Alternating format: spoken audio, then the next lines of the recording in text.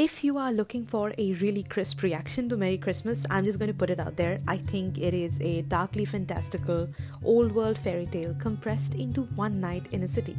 To me, it was fascinating, engaging, and it's just as romantic as it should have been. It sparked in me this urge to revisit classic thrillers from Hitchcock et al., and when a film inspires me to watch more films, I believe that it has delivered. I'm fully aware that a lot of critics are calling this film too slow, so I'm going to give you my hot take about that.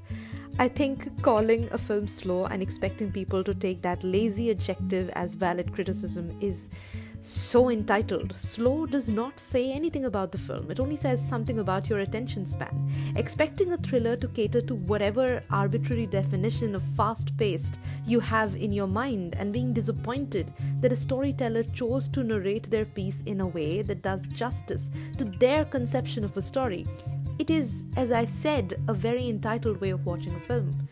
I am not saying that a film can never bore you, of course it can, but if I take my boredom and present it like an objective reading of the film, I'm going to misguide others. If I am bored with a film, maybe it did not engage me.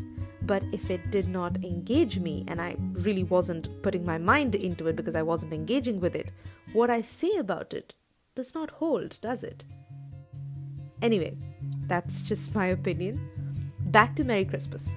Now, the rest of this video will only make sense if you have seen the film. If you haven't, this is your spoiler alert. The rest of this is me analyzing the film, and I'm going to give away some of its reveals, so go and watch the film first.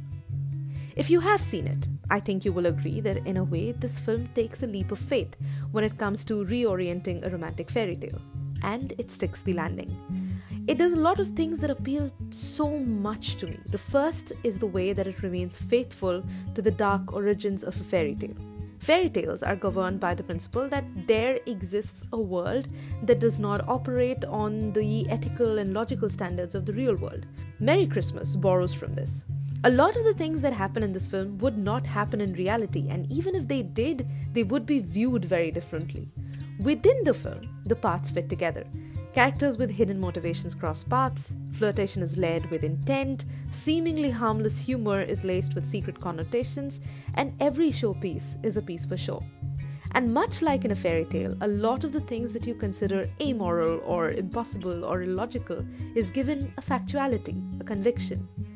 And it is peppered with these references to other pieces of art that place it in a larger matrix of fiction. These other pieces accord deeper meaning to the characters. In the film, the main characters watch Pinocchio at Regal Cinema. The film is obviously using the most famous lore of lies to point at the pretense and deceit of the characters. There's a tribute to Shokti Shamanto, Eric Romer, and Tyagarajan Kumararaja.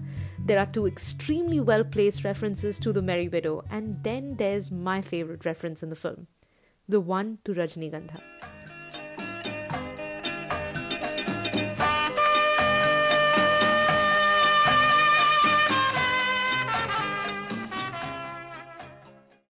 It is really fun for me as someone fascinated by the concept of intertextuality when a work of art refers to another work of art. The references that the filmmaker adds to this film add character to the story and history to the characters. Suddenly you are confronted by the familiarity of two fictional people walking through a city, exploring space and each other. The characters do not exist in a vacuum. They have fictional predecessors and they will have successors. They are interwoven by this subtextual mycelium of meaning. And it's very often meaning that is far beneath their surface. Some characters do not reveal themselves completely to the viewer's gaze or to the gaze of the other characters. Full discretion, there is a term for this, a term that I should remember, but sometimes my brain withholds information from me because it thinks it's fun. So we are going to have to make do with what I like to call this, a betrayal of the gaze.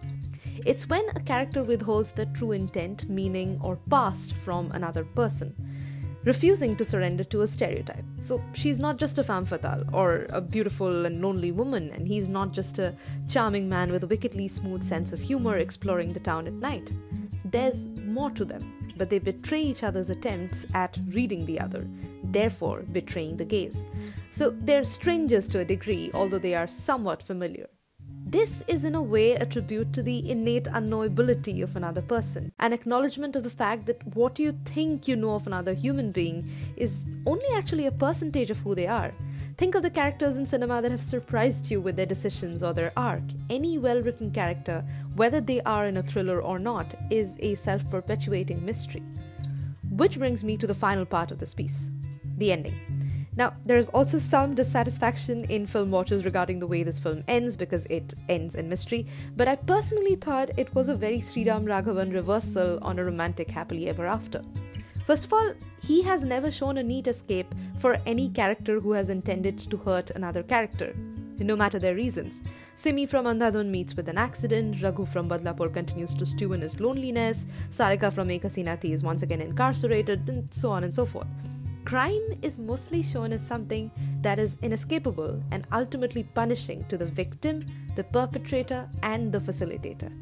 This is essentially a destruction of the fairy tale where characters return to reality as their magical night ends, and you as the viewer are left to process the weight of their actions. I personally appreciated the fact that this film ended on this note. There's this bittersweet tenderness to it, and the film leaves a lot to the audience's ability to comprehend the subtlety and open-endedness of it. This is also possibly the most romantic ending that Sriram Raghavan has created for a film. He refuses to wrap it up neatly, and well, I respect this film's ability to be cognizant of the fact that crime is messy, no matter the reasons behind it. Anyway, that brings us to the end of this very long video. If you have stuck with me till the end, congratulations, we are now not only co-obsessive, we have also proven to be very, very patient. So hey, thanks for sticking with me in this. See you soon.